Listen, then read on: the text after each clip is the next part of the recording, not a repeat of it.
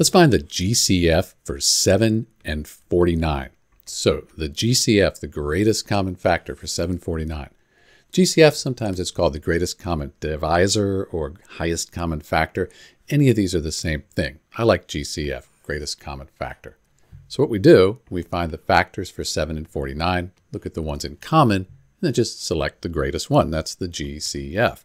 So for 7, you could multiply 1 times 7. That would equal 7, but those are the factors for 7.